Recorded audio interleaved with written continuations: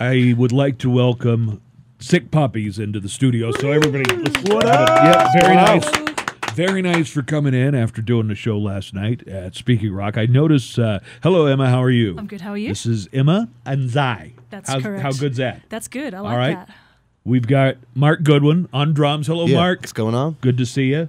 See you. And kind of the newcomer, this is Brian Scott on vocals and guitar. Hello, Brian. Hello. What's going on? Tell me a little bit, Emma, about the album called Fury.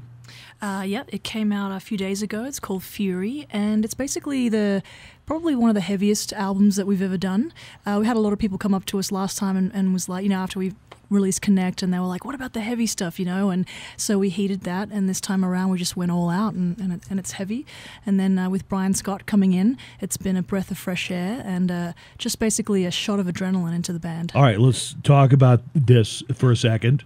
The elephant in the room, as it were. Brian is the lead singer. There's me. There's been a lineup change. You may talk about that as much or as little as you want to. Emma, what's going on here? Well, yeah, Brian Scott is our new lead singer, and this all happened about a year and a half ago. After we put out the statement, he hit me up on Facebook actually and sent me a video. And there was a few people, sending, like the numbers and videos and a whole bunch of different stuff. And Brian stood out because of his voice, like just plain and simple. So Brian, you approached the band and expressed some interest in working with them.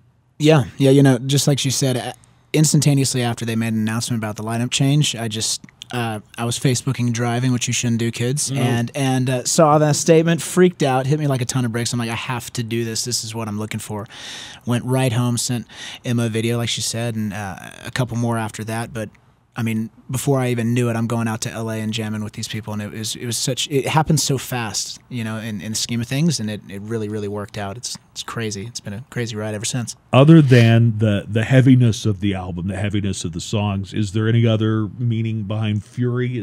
What is Fury significant of as far as the title goes? Oh, absolutely. It's pretty much kind of self-explanatory, I guess. Like, we were all feeling very frustrated and very on edge, and there was a sense of urgency for us to come back because, everyone was like, oh, what are you going to do? I don't know if it's going to be the same and all that kind of stuff. And we kind of channeled all of that energy. And Brian came in and he had something to prove. Mark and I had something to prove. So the conglomerate of that was just that raw energy. And then when you listen to the album, Fury is the perfect title for it. Let me. Mark is going to be over there on the drum kit here in just a second. Talk to me again, Mark, for just a second. How you doing, Mark? What's going on? Are you Australian? I am not. Oh, thank God! I thought you lost your accent, and I was going to say I don't want to say. Sometimes anything. I say that like, oh yeah, I'm just lost it. But no, Emma's the only remaining Australian now. So. Okay, you're from the good old USA? Yeah, LA area, and we're all in LA now, and yeah. Okay, Brian, you are Texas boy. Texas boy. Houston. Oh, I was gonna mention, and I was gonna tell you, I think your Australian guys do not keep their Australian accents. It's like they've been watching too many American movies or something's going on here. Anybody you ever eaten kangaroo tail? You know what? I think Mark has. I haven't. Have you? Kangaroo tail? You've had kangaroo. I have a friend good, who says that it's like the best meat ever.